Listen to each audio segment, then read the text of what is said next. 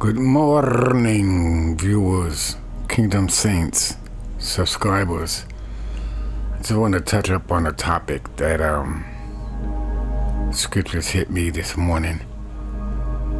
Seek ye first the kingdom of God and his righteousness, and the rest will be added to you. This scripture really plays heavy on my mind right now because I got a call last week from my brother in Christ, and he told me that there's two people that are interested in going out with me to DC because he knows them from Maryland. They preach in Maryland. They're Hispanic, and they don't talk English. They don't speak English at all. So they mostly preaching Spanish to the Spanish community in Maryland. But he told me that they wanted to go to DC, but they don't know any place in DC where they don't know DC at all. So I told him, hey, give him my number, we're talking. When last week we went out to Columbia Heights. I posted it on my channel, and it was Brother Edgar and his friend and me. And we preached the gospel in Spanish because that's the Spanish area. So he said he wanted to come out and do it again. You know what I'm saying? So that's two more added to our ministry. And also, yesterday, my brother in Christ called me and said he's got some more people that want to come out that he met at the mall where he goes. He goes to this mall where he lives, and he said there's Hispanics preaching the gospel over there, and he asked them if they wanted to preach the gospel in DC, but they told him that they don't know DC.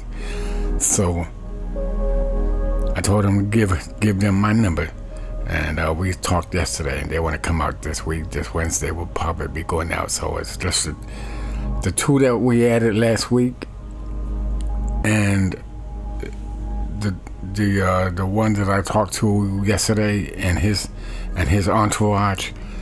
So it's going to be maybe 5 or 6 of us out there this time at Columbia Heights preaching the gospel, either Wednesday or Friday. I haven't decided what day yet.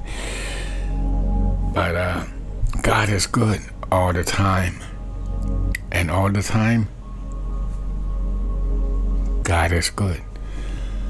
So we also had a small talk about getting discouraged and running this race and not giving up, because we're not on our time, we're on the Lord's time, you know what I'm saying? And the blessings that we want financially, physically, the blessings that we need, we don't get it right away. But I do know that the Lord is going to provide. He always does. And we just can't give up. You know what I'm saying? 19 Corinthians 16:13 says, be on your guard, stand firm in the faith, be courageous, be strong. We just have to keep on fighting this fight and running this race until Jesus comes and we give him a warm embrace when we see him face to face and he takes us to the heavenly place. You feel me? We just got to stand strong and not give up. You know, 2 Timothy 2:7-8 says, I have fought the good fight. I have finished the race. I have kept the faith. Now there is in store for me the crown of righteousness, which the Lord, the righteous judge, will award me on that day, and not only to me, but also to all who have longed for his appearing. You know, because we already know that Jesus said, I have overcome death, and so shall you. We have overcome death. Death doesn't exist. Oh, death, where is thy sting? Death doesn't exist to us because we know we have eternal life. And that's the eternal joy and happiness and the longing for that we strive on each and every day, knowing that we're going to be with our Lord Jesus. Knowing that we're going to be, because we already know the outcome of our, if we would have continued in our past life. if we were still in the world, we already know the outcome and our destination. And to be honest with you, that really frightens me. That really frightens me. I didn't know about it back then. I really didn't care. If I didn't know, I didn't care about it. I was just living my life doing what I wanted to do. But I had to break up. Jesus brought me out of that I mentality.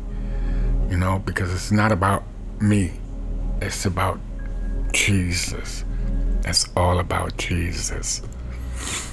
Let me give you another scripture.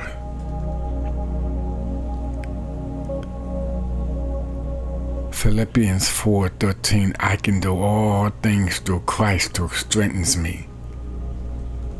I can do all things through Christ who strengthens me. Hebrews 10:39, but we do not belong to those who shrink back and are destroyed, but to those who have faith and are saved. Amen. So, you know, we got to fight this good fight because it's worth it. Believe me, it's worth it. And you know, times are going to get harder. We're going to be persecuted, hated. But we just have to persevere and stand strong in our faith and finish this race. Am I right about it? Okay. Don't forget to subscribe. Hit the like button.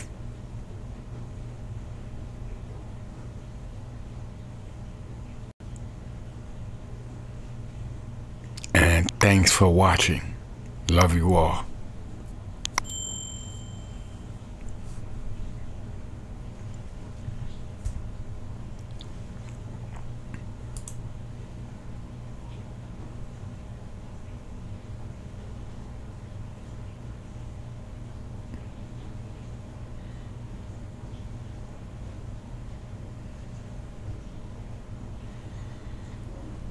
Record.